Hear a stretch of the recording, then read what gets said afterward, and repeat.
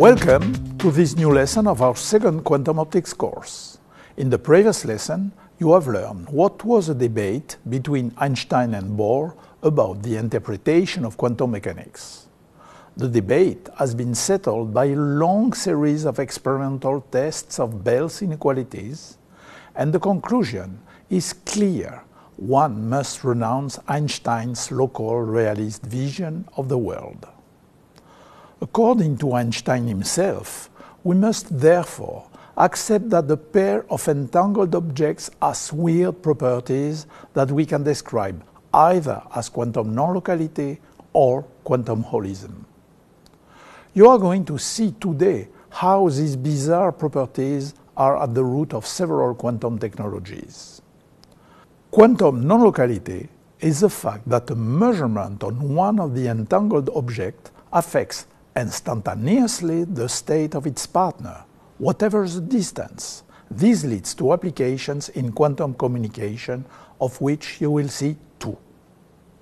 The first one is the Eckert protocol for a secure distribution of cryptographic keys to two distant partners. The other one is quantum teleportation, which permits quantum state transfer to a distant partner. These technologies are essential to the development of quantum networks, the so-called quantum internet. Quantum holism is the fact that the quantum state of an entangled system can store much more information than would be expected by considering separately the individual components of the system. This opens fascinating possibilities of massively parallel calculations. That domain is evolving rapidly, and I will only superficially touch upon it. At the date of the recording of this lesson, in June 2019, it has evolved into two branches: quantum simulation on one hand, quantum computing on the other hand. Surprisingly, interesting connections have been recently established between the two branches, and we have now programmable quantum simulators.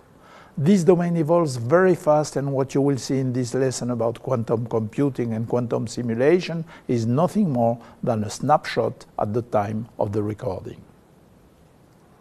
In section 1, you will discover the Eckert protocol for quantum key distribution for cryptography. It is a direct application of the experiments with polarization entangled photons seen in the previous lesson, so you may want to have a look back at that lesson. In section 2, I will tell you of the current limitation of that method, which can hardly extend beyond 100 kilometers, unless one uses satellite distribution from space. I will also describe what would be quantum repeaters, allowing one to extend the range not only of the QKD protocol, but also, more generally, of quantum networks. A fascinating tool to achieve that goal is quantum teleportation, which will be presented in section 4. But in order to understand quantum teleportation, you must first get familiar with Bell states and Bell measurements, an important tool in entanglement-based quantum technologies. Section 4 will present quantum teleportation, which is not what you have seen in Star Trek, but which is as fantastic for people who understand quantum physics as you.